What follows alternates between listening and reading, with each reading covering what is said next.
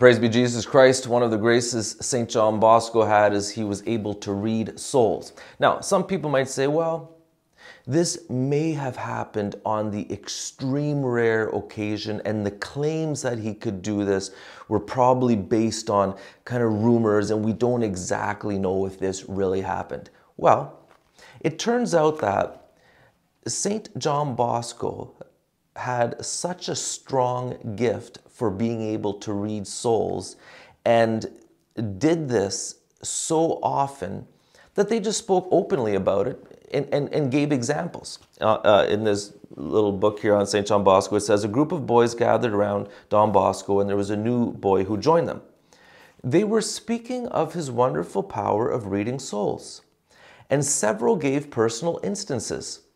So again, this isn't something that happens extremely rarely and there was just rumors about. No, the boys are hanging out and they just happen to start talking about how St. John Bosco, how Don Bosco can read souls. And the boys start giving examples of how he's done this as if, no big deal. And so the newcomer who was joining them says, oh, said the newcomer, I defy Don Bosco to read my soul.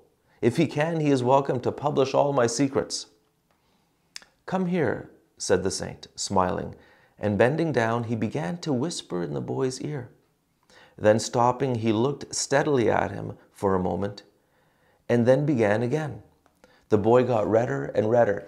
And there's examples where Don Bosco, he'd give details that there is no way that he would be able to get this information. There's no way he could know this. Details of time and situations.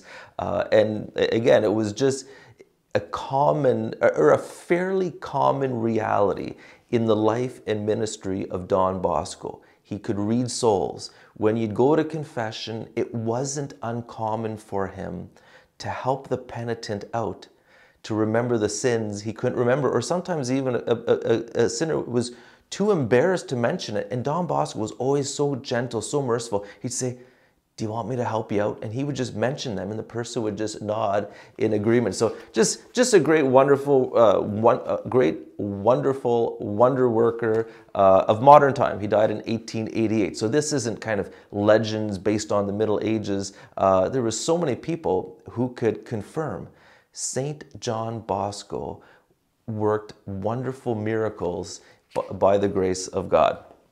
Okay, in Mark chapter 16, the last verse, but they went forth and preached everywhere, while the Lord worked with them and confirmed the word through accompanying signs. Viva Christore!